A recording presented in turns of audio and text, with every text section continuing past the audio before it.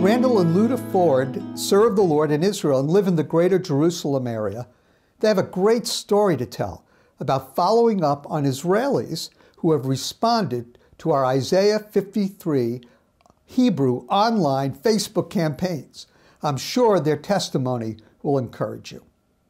Mitch, thank you so much for this opportunity. We're thrilled to be able to speak about what's been going on here in Israel. We're Randall and Luda, living near Jerusalem. We've been back in the land for about 4 years. We lived here in the past, and we can say from our experience many years ago when we were here that there is a very different atmosphere today. People are open, they're listening, they're asking intelligent questions, they're curious about the gospel. Well, the Isaiah 53 project has been just a great thing to help all of us here to share. And for example, just like the other day, we called 4 people from and 3 of them wanted us to come and visit them. What happens is that folks are ordering from the internet Hebrew Isaiah 53 book, and then they very often are happy to have follow-up. That's one of the questions that we ask them. And then we, together with many of our colleagues, are making these follow-up calls. Folks answer their phone here. There are not so many annoying robocalls and stuff like that. And we've just had amazing results. Well, I want to tell you one story.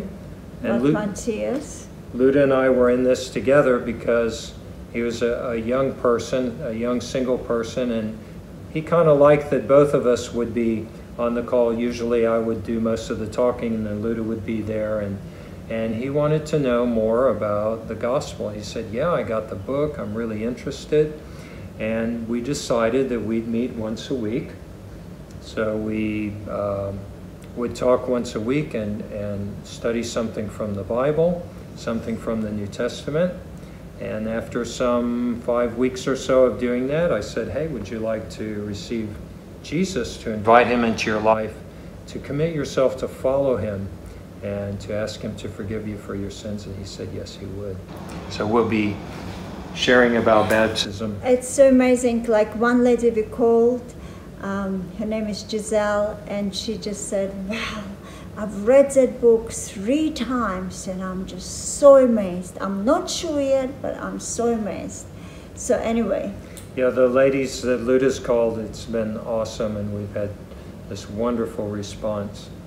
We'd like to just mention a couple of items that you could be praying for us. We thought mostly of our daughter. She's 17 and she'll be graduating from high school next year. And when she graduates, she'll go into the military together with 2 of her compatriots from our youth group. And we have, actually there'll be 4 of them next year, but this year there are 3. And so. Also, like Randall said, there are about 4 of them.